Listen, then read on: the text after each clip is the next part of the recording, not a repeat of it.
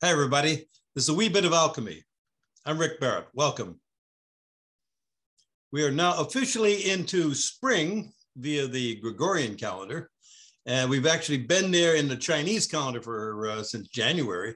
But so I thought it'd be a good thing to at least touch on that briefly and to talk about the wood chi that is associated with spring.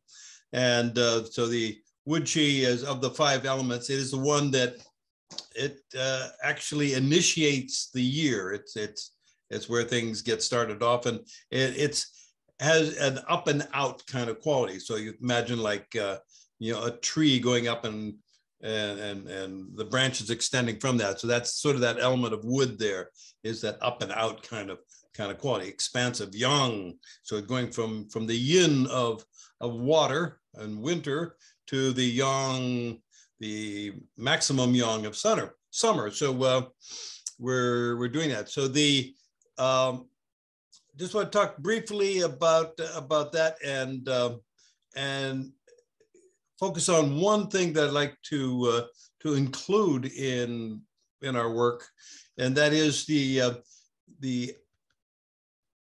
body parts that are associated with liver or with wood are liver and the eyes and the fingernails.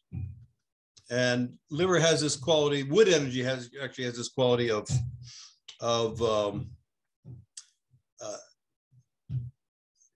mediating extremes.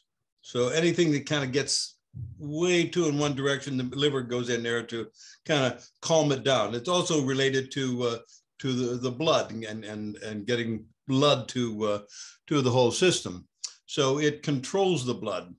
So but that I want to particularly focus on the nails, because it's, for me, that's one way that I have to immediately click into the wood chi, is to feel your fingernails as though you have, like you're a cat and you have these claws there.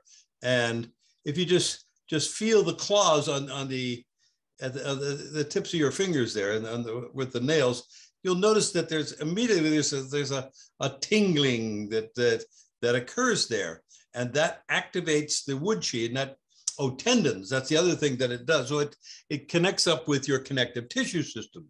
So you immediately get this whole body energetic connection just by becoming a big panther, and so you have this that wood chi immediately, and that has this creative yang kind of thrusting that is associated with the season. Think of the daffodils in my front yard. They've been out there for over a month now. Just they've been kind of pushing up and saying, hey, we're back, and and all the roses and everything, they're starting to activate their wood chi.